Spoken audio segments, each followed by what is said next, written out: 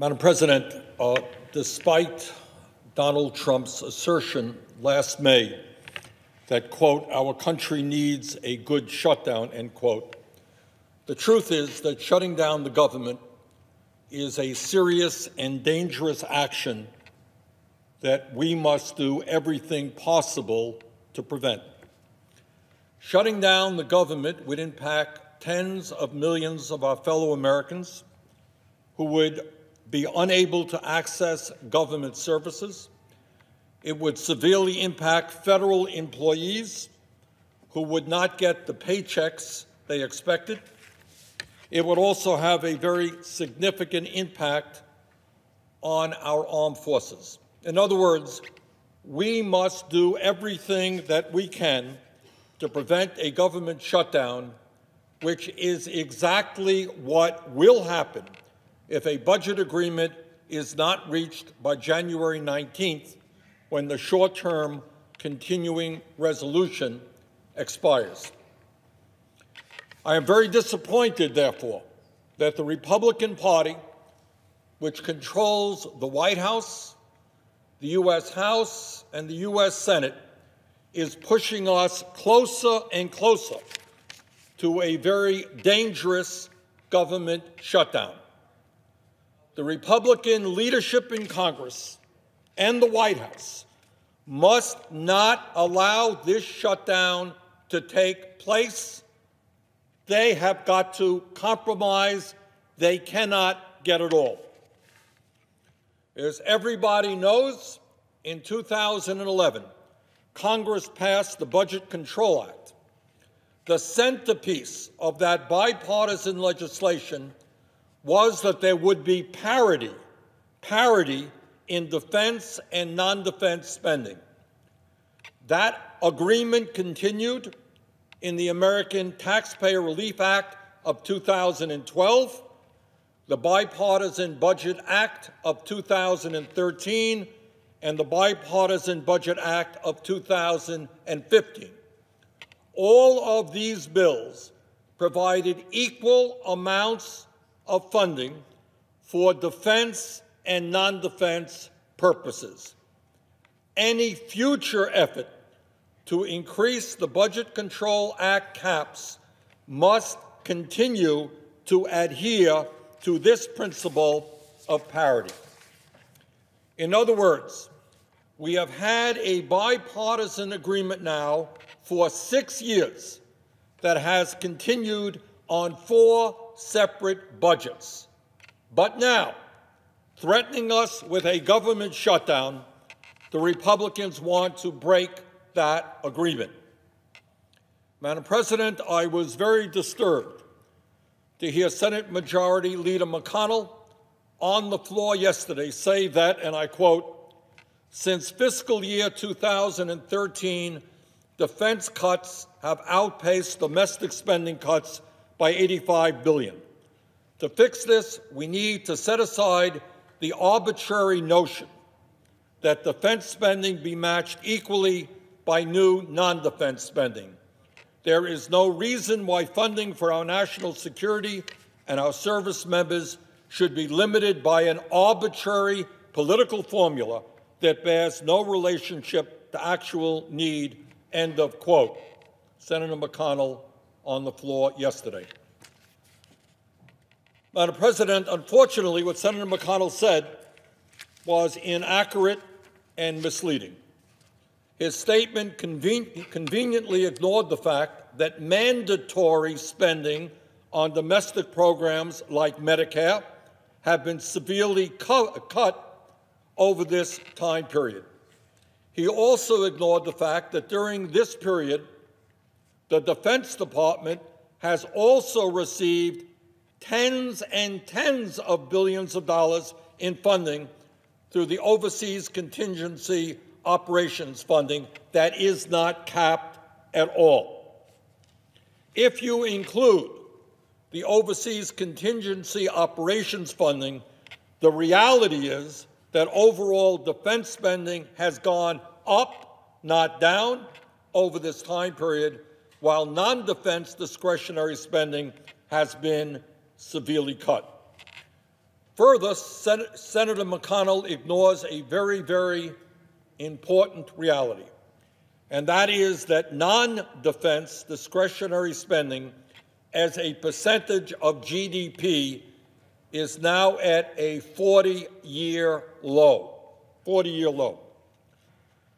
This long-standing agreement regarding parity for defense and non-defense spending is not some kind of inside-the-beltway esoteric issue. It is an issue that will impact tens of millions of working families in this country who today are struggling to keep their heads above water.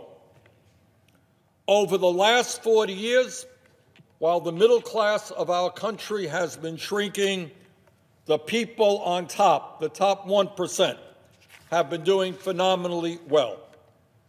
The actions of the Republican Congress in the last year have only made a bad situation, an unfair situation, even worse.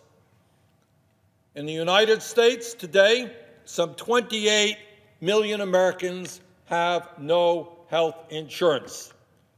Yet, over the last year, the Republicans have attempted to throw an additional 32 million people off of the health care they have, including proposed cuts for Medicaid by up to $1 trillion over a 10-year period.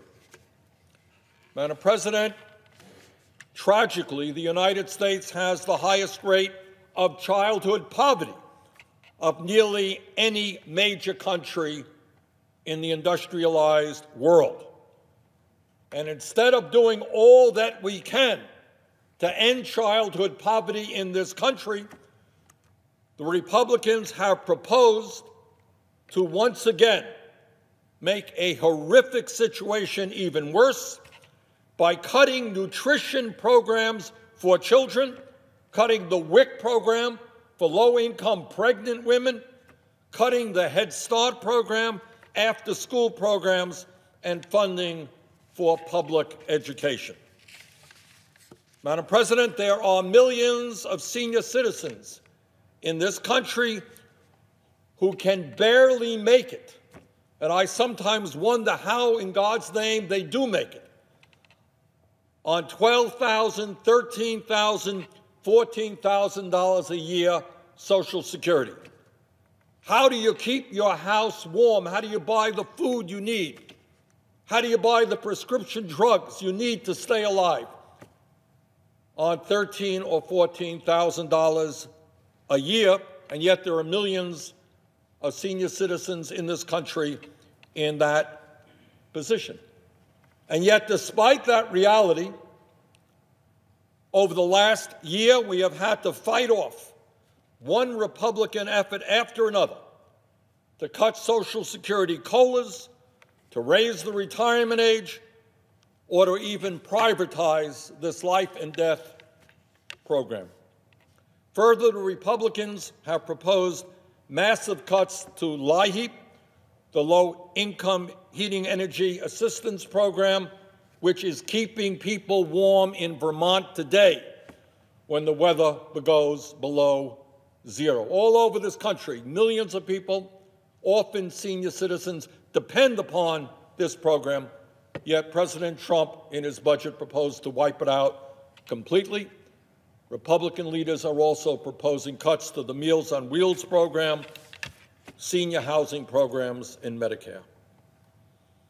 Madam President, today, in a highly competitive global economy, when we need to have the best educated workforce in the world, when the new jobs that are being created require a higher education, hundreds of thousands of bright young students desperately want to get a college education, but they are unable to do so because their families lack the income.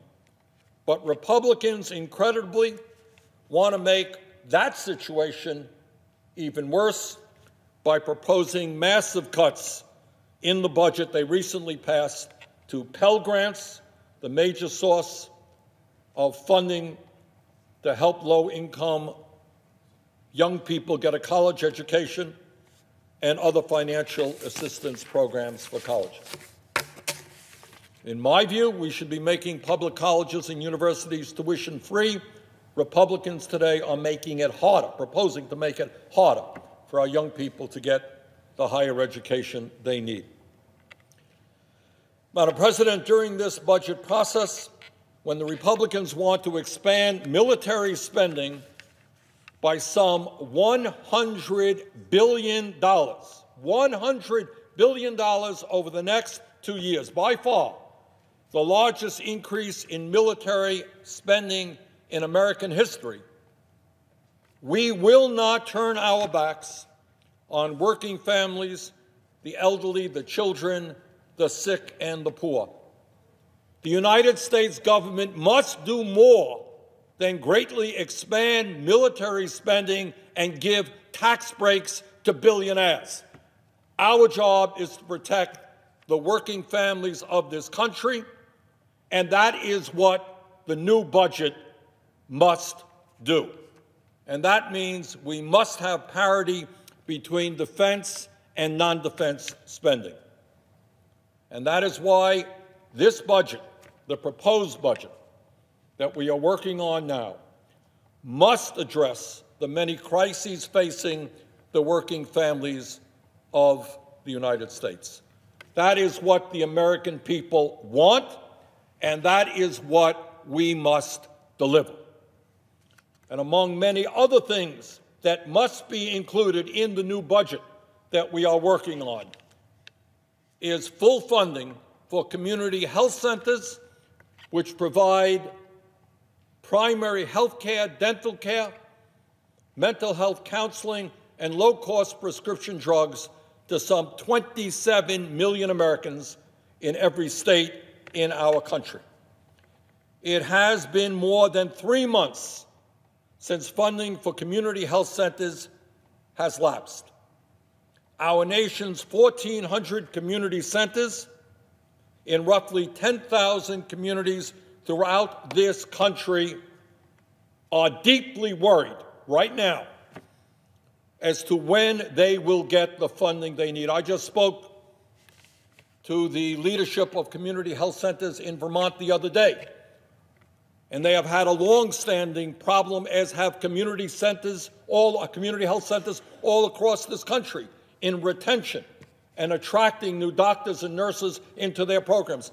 What we are seeing now is a situation where many people who might want to work at a community health centers are saying, why would I want to go there when the Republicans are delaying funding for this vitally important program? If we do not act soon, 70% of community health center funding will be cut, and 2,800 health centers will close their doors.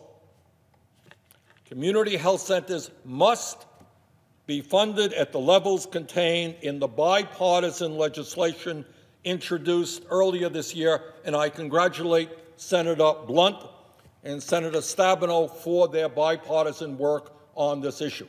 And there are a number of other Republicans who are co-sponsoring that legislation. We could pass it tomorrow if it was on the floor of the Senate. Let us do that. The offsets to the prevention program of the Affordable Care Act that were included in the December 21st agreement are unacceptable, and they must not be repeated. The Blunt-Stabenow bill has 9 Republican co-sponsors. This bill represents a modest 5% increase in funding at a cost of just $2 billion over 5 years, the very least that we can do to address the major crisis of primary health care in America, especially in rural America. Madam President, as you know, federal funding for the Children's Health Insurance Program expired on September 30th, 2017. If the CHIP program is not reauthorized, 9 million children in working families will lose their health insurance. Can you imagine that we have a Congress prepared and acting to give tax breaks to the richest people in this country, but somehow or another they have not gotten around to reauthorize and refund the Children's Health Insurance Program. That must be done immediately and once again without regressive offsets which take money from other health insurance programs. Madam President, we must keep our promises on pensions. If Congress does not act soon, the earned pension benefits of more than 1.5 million workers and retirees in multi-employer pension plans could be cut by up to 60%. We must not rescind the promise we made to 1.5 million workers. Madam President, we must expand Social Security services for seniors. Since 2010, Congress has cut Social Security's operating budget by 16%, and Republicans want to cut it another 4% this year. These budget cuts have resulted in the loss of more than 10,000 employees, the closing of 64 field offices, and reduced hours in many others. In Vermont, one field office has seen its staffing cut by 30%. According to a recent Washington Post article, 10,000 people died in the past year waiting for a decision on Social Security disability benefits. We need to increase funding for these vital services by at least $1.4 billion just to bring staffing back up to where it was in 2010. Madam President, we need to keep our promises to our veterans, the men and women who have put their lives on the line to defend our country.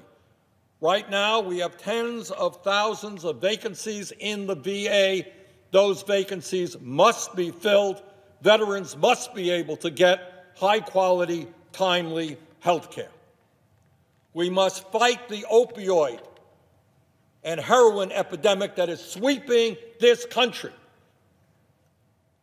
We are seeing all over America tens and tens of thousands of people, often young people, overdosing on opioids and heroin. States and communities all over this country need the resources for prevention and treatment. That is an issue that cannot be delayed, has to be dealt with now. Madam President, everybody knows that in the last several months we have seen disastrous hurricanes impact Texas and Florida and Puerto Rico and the Virgin Islands. In Puerto Rico today, there continues to be many, many people who still do not have electricity. We must pass disaster relief right now, which is adequate, which treats Puerto Rico and the Virgin Islands just as we will treat Texas and Florida. We cannot continue to delay, given the enormous suffering that is existing in Puerto Rico and in the Virgin Islands. Madam President, let me very briefly touch on another issue of enormous consequence which simply cannot be ignored. On September 5th, 2017, President Trump announced that he would be rescinding President Obama's executive order on DACA.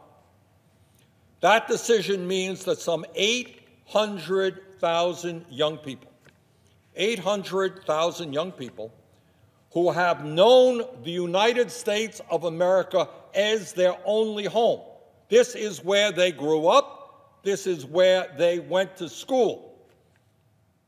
These 800,000 people are on the verge of losing their legal status in terms of education, in terms of employment, in terms of serving in the military, if that program is not reestablished. Without the legal protections afforded by the DACA program, these young people live in constant fear of being deported. Since the President's announcement in September, more than 11,000 people have lost the protections under DACA, with approximately 22,000 set to lose their legal protections by the March 5, 2018 deadline. Any spending agreement must address the fear and uncertainty unnecessarily caused by the administration's reckless actions, and a clean DREAM Act must be signed into law as part of the budget negotiations. Madam President, protecting the dreamers and moving these young people towards citizenship is not some kind of wild and radical idea. It is precisely what the American people want. A recent Quinnipiac poll showed that 77% of the American people support providing legal protections for the dreamers. This is an issue that must be dealt with, and it must be dealt with now. Madam President, when history looks back on this period, I do not want them to see a United States Congress which worked overtime to protect billionaires and large corporations, and a Congress which turned its back on working families and the children and the sick and the poor. I do not want history to look back on this period and say that members of Congress thought it appropriate to spend $100 billion more on the military, but not be concerned about veterans who do not get the health care that they need, or some 800,000 young people who are now frightened that they will lose their legal status. As the United States Senate, we must get our priorities right, and we need a budget which deals not only with military spending, but with the needs of the middle class and working families of this country. And with that, Madam President, I would yield the floor.